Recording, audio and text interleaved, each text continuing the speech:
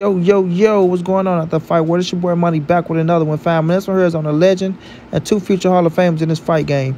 We have Adrien the Problem Broner, the youngest 4th-division world champion in boxing. And we all know AB trying to make his comeback.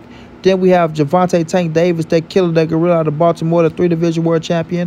One of the hottest young stars in the game.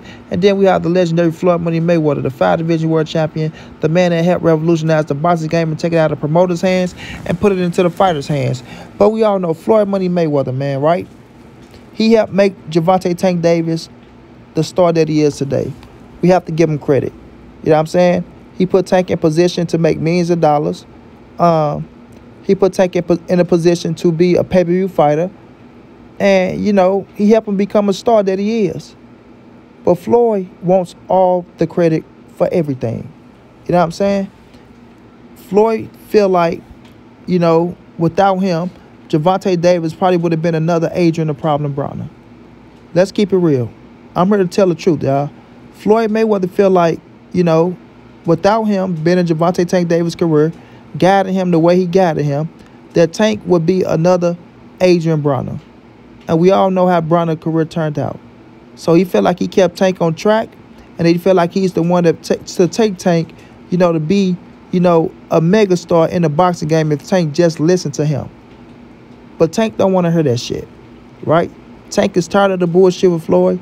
Tank want to carve out his own career, and Tank feel like he's doing just fine and that he'll never be a fucking Adrien the Problem Broner.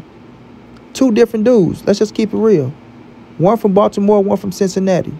You know what I'm saying? Of course, they both got the same kind of, you know, explosive style.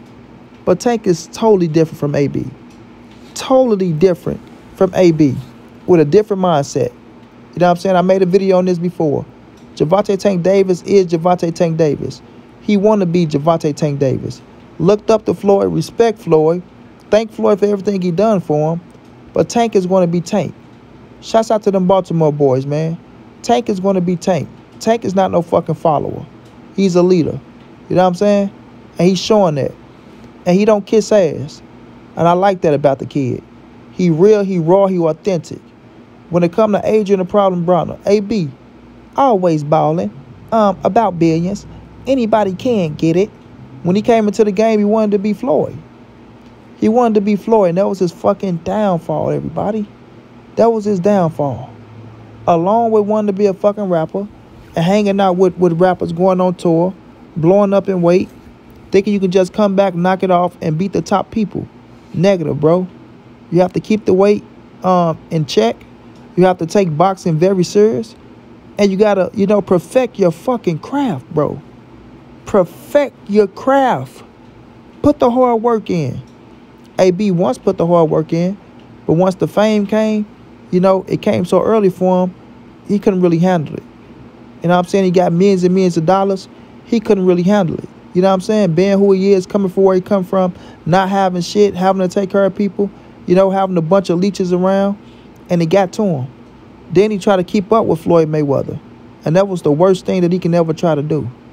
The worst thing that he can ever try to do. So when Floyd look at Tank, he look at Tank as, okay, AB brought Tank to me, right? Kind of on the same level for us when they came to him. You know, fast hands, power, you know what I mean? So he looking like, you know what? I couldn't get Adrien Broner. I couldn't get him. AB a high head. AB wanted to do what AB wanted to do. He didn't want to listen to Floyd, but he wanted to be Floyd. You understand what I'm saying? He didn't want to listen to Floyd, but he wanted to be Floyd. He didn't have the discipline. He didn't have the work ethic. All the talent in the world. All the fucking skills in the world. Probably more skillful than Floyd. Who knows? But he didn't have the work ethic. And he didn't want to listen. When it came to Tank, Tank was a humble killer. Right? Tank soaked up the game. He waited for his opportunity. And he went out there and he performed. Right? So AB brought Tank to Floyd. AB said he would have signed Tank, but he didn't have about billions at the time. He didn't have the resources. You feel me? So Floyd got a hold of Tank. We all know. Told Tank, I'll make you a world champion and a millionaire in 2 years. And he did that. He actually did it.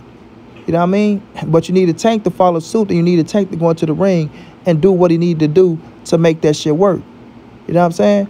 So Tank actually did what Floyd told him to do, and it worked. You know what I'm saying? But as you go on, you grow and you learn. You grow and you learn. And being up on the Floyd Mayweather, you see the arrogant fucking person that he is, right? Good dude with a good heart, don't get me wrong, but he's so fucking arrogant and caught up in himself. And he don't want nobody to be better than him. You see how he talked about Adrien Broner. You see how he dogged Adrien Broner out. You know what I'm saying? AB is, you know, always broke, right? Talked about him being drunk. Talked about a lot of shit about AB behind his back. When he supposed to be his big brother. You know what I'm saying? AB looked at him as a big brother, but he wasn't really being that. Because I don't know if he looked at AB as a threat or what the situation was. But when it came to Tank, Tank, stood the course, being smart, soaking up the game, soaking up the knowledge. When you're that young and you're on the floor, you're going to be influenced by Floyd a little bit. But as you grow and you see the bullshit, you know what I'm saying? You be like, nah, bro, that ain't me. That ain't me. I ain't Adrien Broner, right? Now, we seen Tank. Where he get up there a little bit, you know what I'm saying, like Adrien Broner. But the thing about Tank is, he got it. And now he keep his weight at a certain, you know what I'm saying, minimum, to where he keep it in check. Him and Earl Spence talked about that. You know what I'm saying? AB had a drinking problem. We see what that did to him. Tank sipped a little bit. Everybody go enjoy and indulge in a little something when you fucking rich. But Tank got that shit together. Didn't let it destroy him, didn't let it take him under. Right?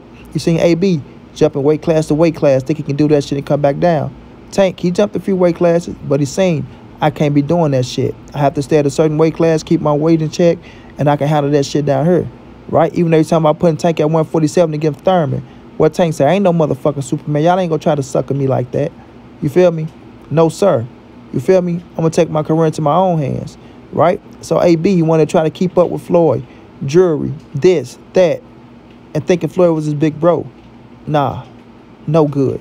Tank look at Floyd, see the fucked up ways, call his ass out on this shit.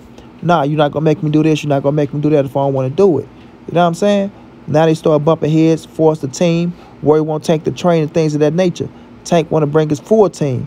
Floyd want to train in Vegas, Tank want to train in Baltimore, wherever he want to train at. That's his business. You feel me?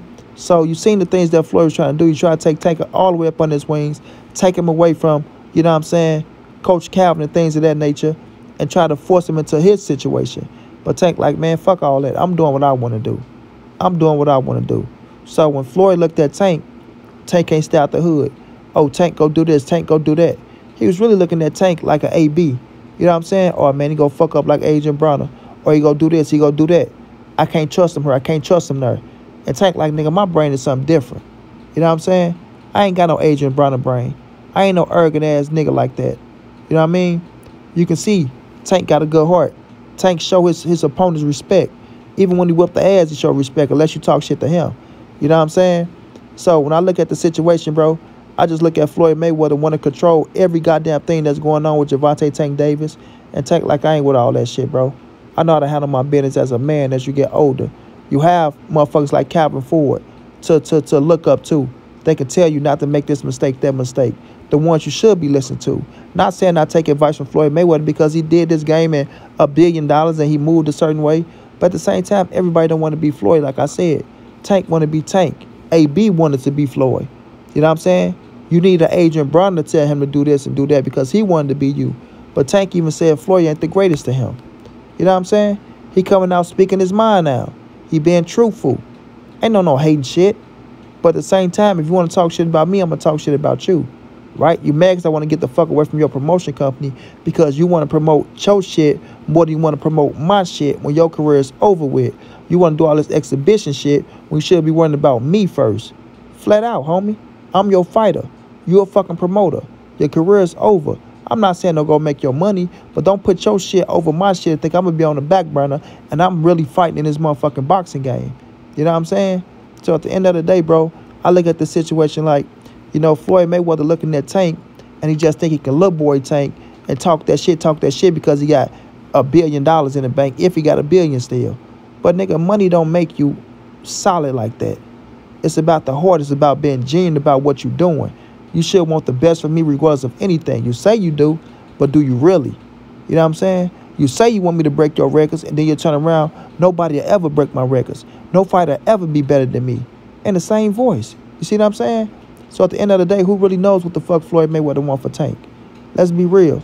Because the big fights out there for Tank, you're not trying to make them. You talking about you go keep it in-house. Nah, bro, put Tank in them big fights and let him go whoop them boys' ass and let him, you know what I'm saying, grow his legacy even more. Tank go fight whoever you put in front of him. He ain't ducking no wreck. None. He got to go make the round, go see a fight happen his motherfucking self. You feel me? Tank ain't ducking shit because you know he can beat all these dudes. But when Floyd be putting that, you know what I'm saying, oh, we go wait on this. Nah, fuck all that, bro. We gonna go out here and do this because that's what I want. I'm the boss of me. You know what I'm saying? I'm the boss of me. You know what I'm saying? So at the end of the day, man, I look at it like Gervonta Davis is his own man now. I respect Tank. I respect him to the utmost. Because any man that stand up to Floyd and tell him I don't give a fuck about the money, you know, your reputation, what you did out here, I'm my own man and I'm going to do what the fuck I want to do. This my career. I got to respect that. Because you ain't no flunky and you ain't no follower. You know what I'm saying? It ain't that you being hard-headed, that you ain't listening. It's just that you ain't going to let nobody carry you. Especially as a grown man with kids. Yeah, you got me fucked up, homie. You know what I'm saying? You work for me. You work for me. I don't give a fuck how big you is. You work for me. You know what I'm saying? And Floyd looking at Tank like he gonna be an AB, but Tank go prove him wrong. Tank go show him that my career is gonna pan out and I'm gonna be a future Hall of Famer and I'm gonna do everything that I want to do and I'm gonna make this motherfucking money with Al Heyman and you gonna look stupid at the end because you should have listened to me. And that's all I wanted you to do was listen to me, let me make some decisions in my fucking career and we would have been on great terms. But you don't want to listen because you think you know everything because of what you've done in boxing. I'm my own boss as well. Period, bro. So shout out to Tank for standing his own ground. And Tank can never be an Adrien problem Broner. Never. Straight like that.